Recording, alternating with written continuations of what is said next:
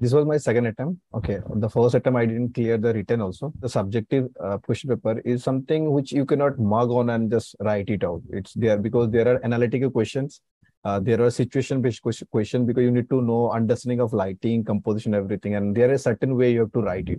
But when I went to craft, the first thing which was very important for me was get my basic understanding of lighting by doing all the exercise of 2 days of shooting street and 1 day of critical analysis based on the photograph. And you can not only learn from your photograph, from other person mistake also. So studio was very helpful for us to even write, relate, and the best portion of that was what we gained from the studio was to the later part of the orientation where you need to click those photographs, you need to create a setup inside your room with artificial lights because every day there was new topic you have to push yourself. So those was a very good learning in terms of developing your skill every day, and it was for 2-3 months. What helped us in studio is like get a basic understanding of lighting, and when they give us the prop assignment or the creative writer assignment or this kind of thing, so it helped us. And even the outdoors what we click photographs in craft, the 2 days exercise that help us to click the photograph which was asked to click, especially on the natural lighting.